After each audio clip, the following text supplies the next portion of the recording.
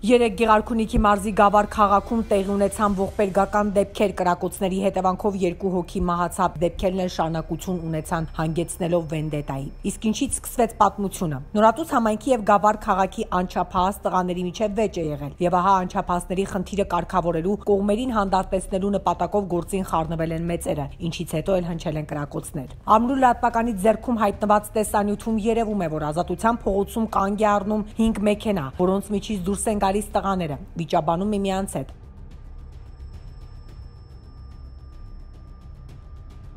Ապա նրանց մոտ է կանգնում 3 այլ ավտոմեքենա եւ սկսվում է փոխհրաձգություն։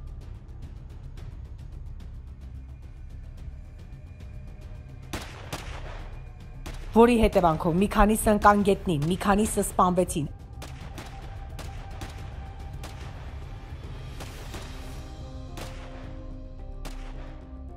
Ապա մի քանիսն էլ նստելով ավտոմեքենան հեռանում են։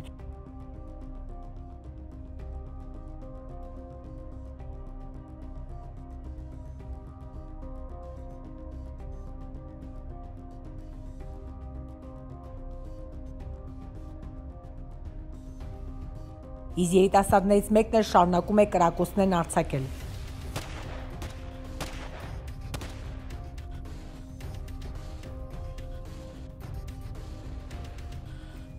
Շատերն այդ ընթացքում դիմում են փախուստի կամ փորձում թաքնվել ավտոմեքենաների հետևում։ Երկար ժամանակ վիճաբանելուց հետո շատերը հեռանում են։